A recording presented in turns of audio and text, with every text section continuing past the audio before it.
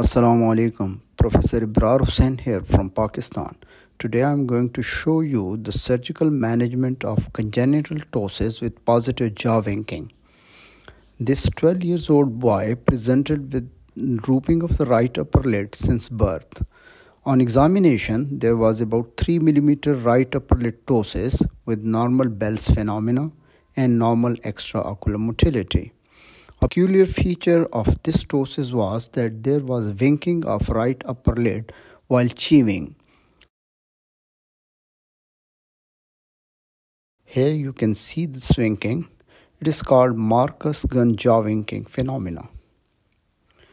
The surgical management of such type of ptosis not only needs correction of the ptosis but also elimination of the jaw winking. Surgery starts from crease incision. Then we cut the orbicularis oculi muscle, which exposes the underlying orbital septum.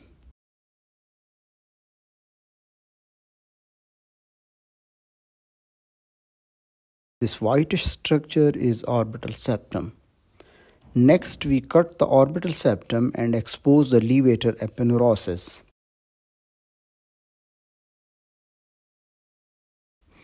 Then the levator epineurosis is cut horizontally above and parallel to its insertion, and the underlying mular muscle remains intact.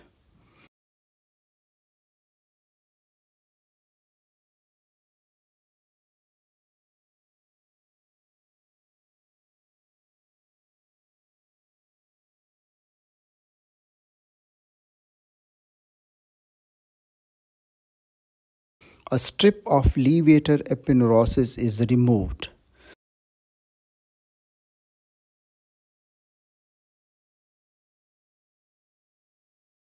This will eliminate the pull of levator muscle on upper lid, which in turn reduces the wink of the upper lid, which is due to co-contraction of the levator muscle with jaw movement.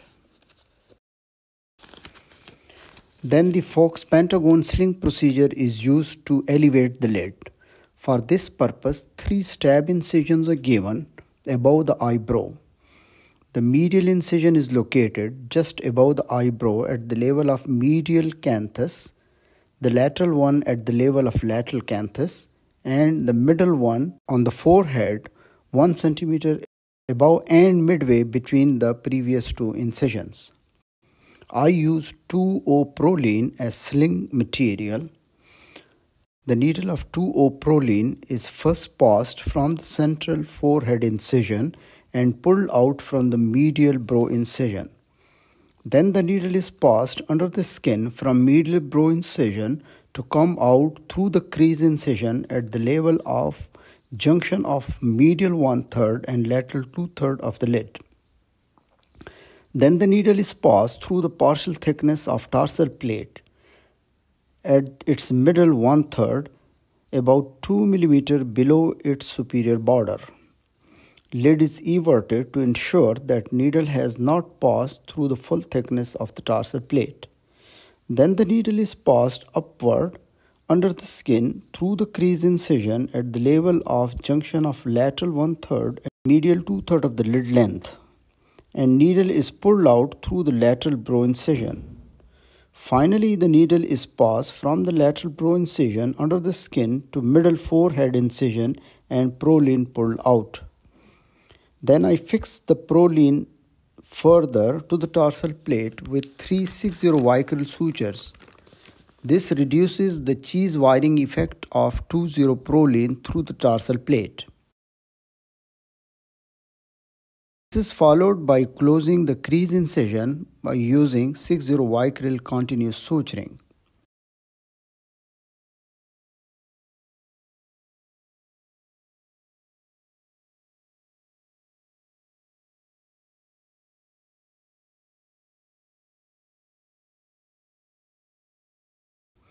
Finally, the 2 ends of the proline sutures in the forehead incision are pulled out to attain the required height of the upper lid and tied together. I tie this multiple times to attain a thick knot to make it resistant to slip down under the skin.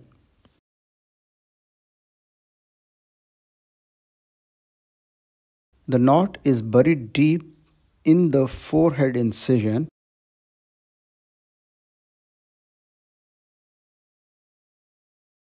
and suture is applied to eliminate the chance of knot exposure.